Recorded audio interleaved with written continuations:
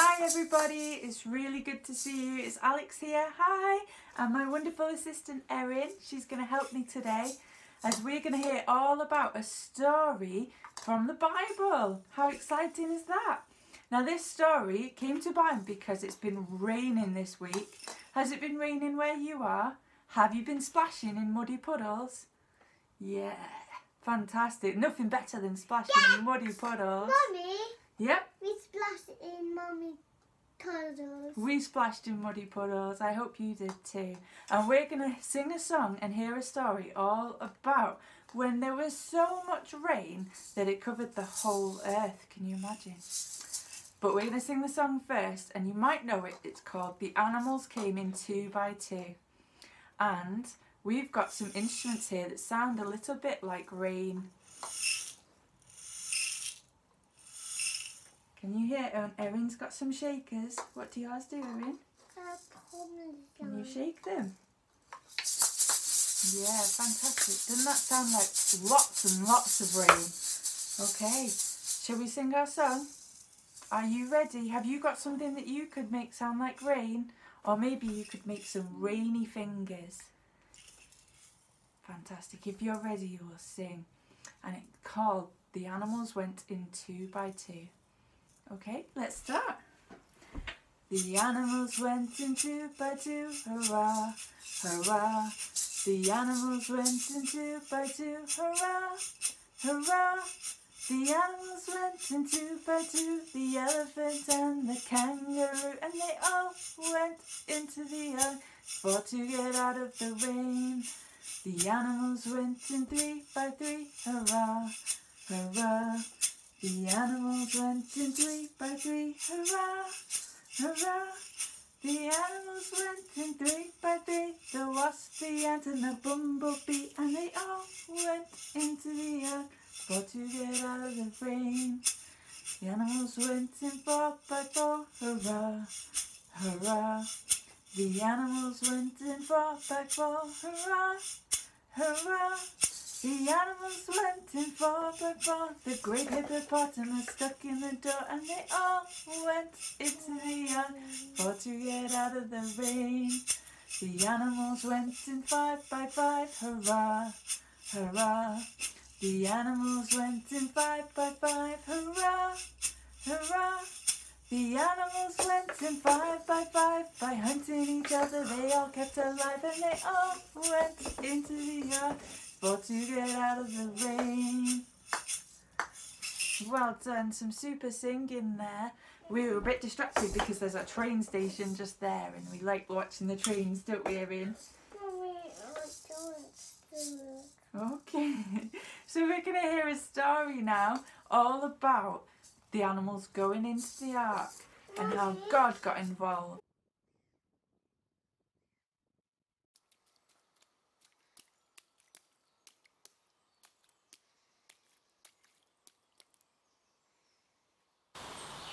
Many years ago, there was a wonderful, kind man named Noah.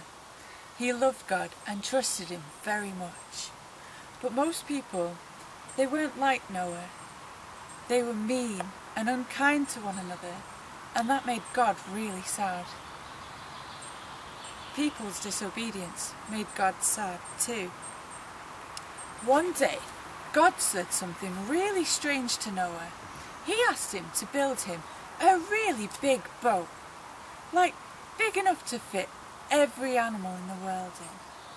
And he said that it was going to rain for a really long time and the whole earth would be covered in water. How do I build a boat that big?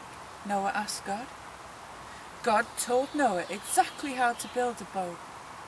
And Noah did exactly what God told him to do. The boat was enormous. It was longer than a football pitch. The boat was so big that elephants and tigers and turtles and dogs and cats and guinea pigs and every kind of animal could fit inside it. It must have been a very noisy and a very smelly boat. After all the animals and Noah and his family were in the boat, God shut the door for him. Clink, clink, clink. it began to rain. And it began to rain for 40 whole days. It didn't stop raining. All the land, all the trees, all the mountains were completely covered in water. But Noah's family and the animals in the boat all stayed safe and dry. Noah and his family trusted in God and followed him, and God saved them from the flood.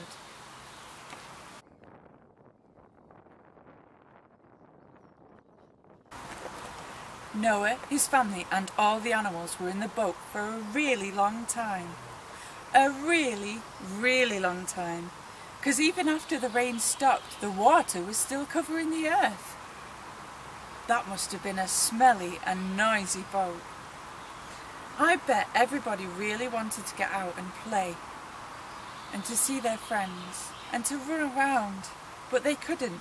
They trusted God that he would keep them safe, and they stayed in the boat until he told them to come out. A few times Noah opened a window and he let a bird go to see if there was any dry land. One day the bird came back with a green leaf in his mouth. Noah knew that this meant that there was dry land outside and they could finally leave. Everyone was so excited. They could finally get out of that smelly, noisy boat. When they left the boat, God put a huge rainbow in the sky as a sign that he would never again flood the whole earth, and as a reminder that he would always keep us safe. Noah trusted God, and God kept them safe. Amen. Wasn't that a great story? I love hearing about how God kept Noah and his family safe from the big flood by telling him what to do. I love hearing how Noah obeyed him and kept his family safe. While we've been going out splashing in muddy puddles, we've also been spotting rainbows in people's windows. Did you notice there was a rainbow in that story? Well, the rainbows we've been spotting in people's windows, some of them look a little bit like this one that Big Bear's holding. And they're a very special symbol about how God looks after us and how he takes care of us even when things are a bit scary. We love spotting rainbows. Have you been spotting rainbows too? Well, maybe next time you see a rainbow, think about how much God loves you and takes care of you. And remember that God promises to look after you. Noah believed that God loved him and his family, and he believed that God would take care of them. Noah loved God and he obeyed him, even though what God asked seemed a little crazy at first. God kept his promises, and he kept Noah and his family safe. God does the same thing for us too. He loves us and he tells us to obey him, to follow him, and he promises to watch over us. He loves to take care of us. Isn't that great? How about we pray? Let's put our hands together and say, Dear Lord, thank you for taking care of me. I know that you love me and watch out for me. I want to obey you because I love you. Amen. Well, it's been a fantastic day. I've loved sharing this story with you. I hope you have a fantastic week before we meet again. Have a good week. Bye.